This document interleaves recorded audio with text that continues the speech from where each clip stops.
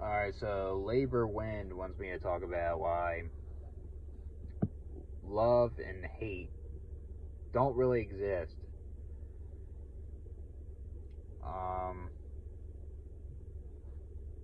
yeah, I say love doesn't exist. I'll start with that one. Like, you can love, like some girl, right? But you don't technically love her 100% because you check out all these other girls that you find more attractive than her. So it's you're not 100% in love with somebody. Or same with like your hobby. Like your hobbies could change. You don't really love it 100%. Like it's just it comes and goes. It's like that, right? And love is just put put in your brain. And people say, "Oh, you'll love somebody," or "You'll love something." You know, it's in your brain, but that doesn't mean that it's permanent. It's because you're dead at the end of the day. When all the things that you loved are meaningless, basically, and yeah, they exist in the present time, like who you love, like your girl or your girlfriend, boyfriend, whatever, or your hobbies that you love, or your friends that you love, or family that you love.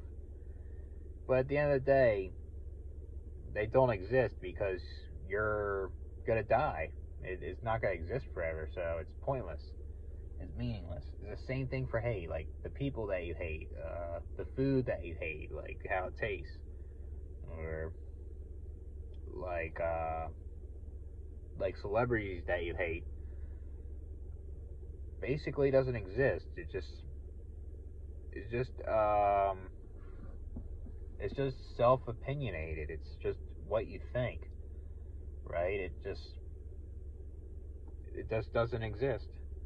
Mm, once you're dead, you don't hate anymore, or you don't love. It's just an illusion.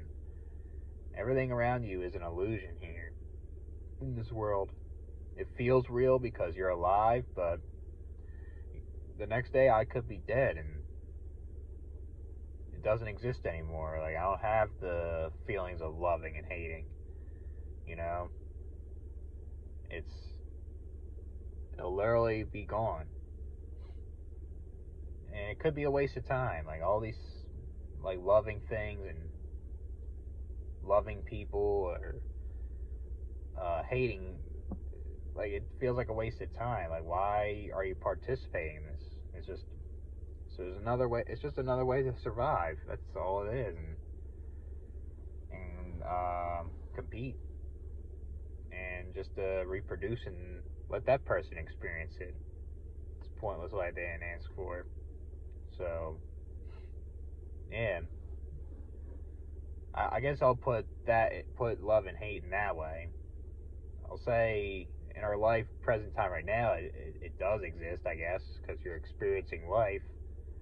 But at the same time, it just doesn't because you really, it's just an illusion. We don't really exist. So, catch you guys with another one.